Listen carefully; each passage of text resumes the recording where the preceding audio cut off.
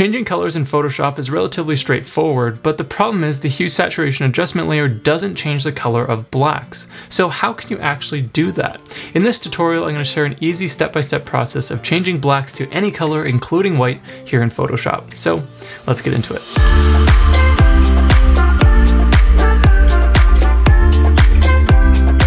Hello friends, my name is Brendan from BeWillCreative.com, where we love to talk about photography and photo editing. And if you've been following this channel for a while now, you might have seen my previous tutorial all about changing colors in Photoshop, but this tutorial talks about changing colors and not blacks and whites. So the difference here is that blacks and whites are actually a luminance value rather than a hue. They actually don't have any hue value at all. So that's why the hue slider with the hue saturation adjustment layer doesn't work when you try to use it on a black or white color. So in this tutorial, you'll learn an easy workaround for changing the color of blacks using a color fill layer and an exposure adjustment layer. So then that way you can add a hue and adjust the luminance value all together to get that perfect new color that you're looking for. So with that, let's hop into Photoshop and see how it's done.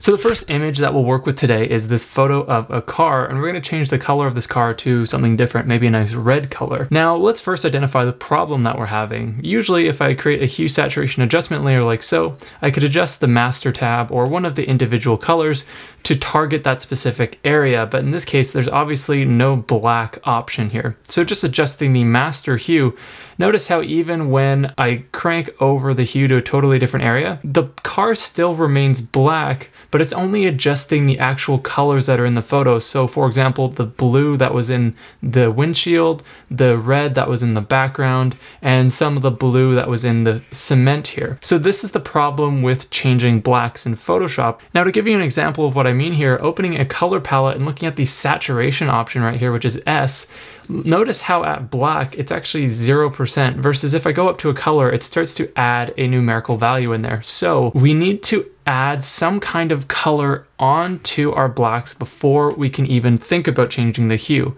Now, since we can't do that with the hue saturation slider here, what we have to do instead is create a color fill layer and add it onto a selection around the black area of our car. So there are a lot of different ways to select something in Photoshop, and I've talked about this extensively in other tutorials on my channel. However, the problem with blacks is that there is the color black, and then there's also shadows which look like black to Photoshop. So for example, if you try to automatically select all of the black in this car, it's going to select the wheels, it's going to select this shadow down here, it might select this background where it's dark. All of those are similar color hues to Photoshop, and it's going to think, okay, this is similar, you're going to want some of that too, I'll add it in your selection. And then you end up just fighting Photoshop, and you have a nightmare of a time trying to actually make a selection. So because of that, whenever you're wanting to edit a black color, it's best to use the pen tool to make a selection around the black area. So in this case, I can grab my pen tool by pressing P, and then I can just start to create anchor points around the entire car. Now, if you're new to the pen tool, I suggest checking out my previous tutorial all about how to use the pen tool in Photoshop, plus 3 other great ways of cutting out images and making selections. I'll leave a link for that down in the description below. Now, since this will take me quite a while to go around the entire car, I'm going to skip ahead so you don't have to suffer through the process of actually making this selection.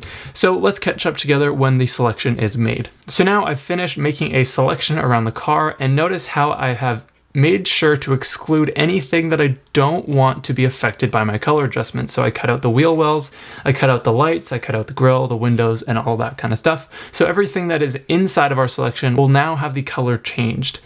So the first thing that we'll do is add a color fill layer. And with your active selection made after your pen tool adjustment, we'll go up to layer, and then down here to new fill layer, and then solid color. I'll just leave it set to color fill 1, click OK, and then now you can pick a new color for your car. Now don't worry about finding the perfect color, because you can change this really easily later on, and I'll show you how in just a minute. But for now, let's just pick a nice red color like this and click OK. So now, as you see, our color fill layer has a layer mask in the shape of the selection that we just created, which isolates it to only the black areas of our car that we want to change the color of. Now obviously this doesn't look very good by default, however we can make it look a little better by changing the layer blending mode. So with our color fill layer selected, we'll go from normal and down here to color, and that's going to apply that color onto the black and change the color for us. Now this looks pretty darn good if you ask me, but we can make it look even better with the help of some type of exposure adjustment. Now you could use your curves, but I find that the levels option is a little bit easier for this kind of effect. So creating a new levels adjustment layer, we're going to actually duplicate this layer mask onto our levels, so then all of our brightening and contrast adjustments will only affect the red areas of the car.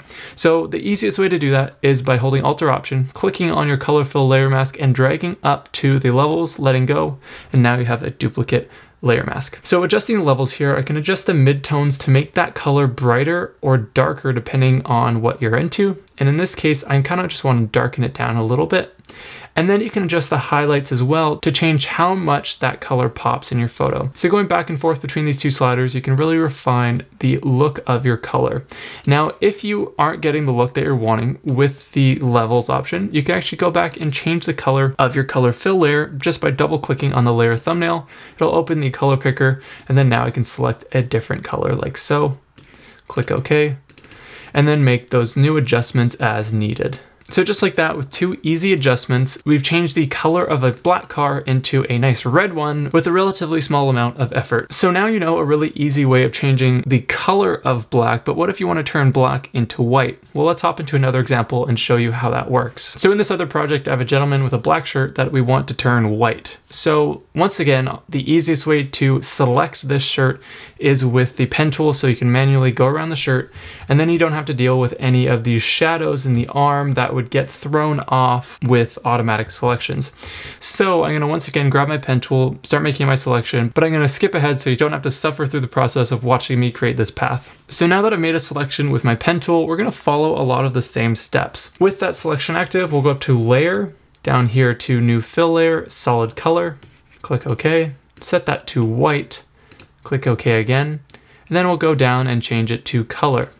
Now notice this time, it doesn't really actually change the color at all, and that's because white is just like black and it doesn't actually have a saturation value. Therefore, it doesn't actually make any difference to the hue. That's why when you're changing black into white, the only thing that really matters is the exposure adjustment.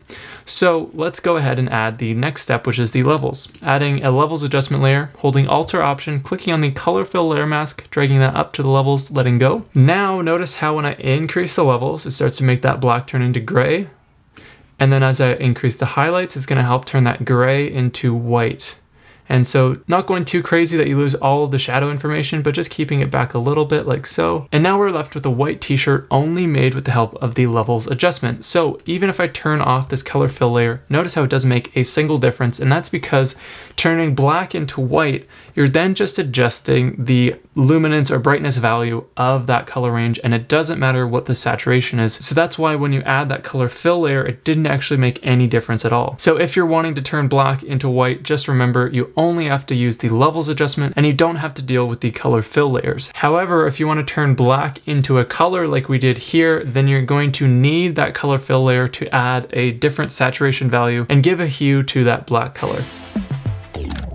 Now this process is super simple, but if I'm being honest with you, the hardest part is actually creating the pen tool selection. So if you're not familiar with using this tool to create selections, I highly suggest checking out my previous tutorial sharing the 4 best ways to cut out images and make selections in Photoshop. You can find that down in the description below. Anyways, if you learned something today and enjoyed this tutorial, make sure to hit that like button as it really does make a difference, and also consider subscribing to stay up to date with more tutorials just like today. Again, my name is Brendan from BeWillCreative.com, and I'll catch you back here next time for another new tutorial. See you then.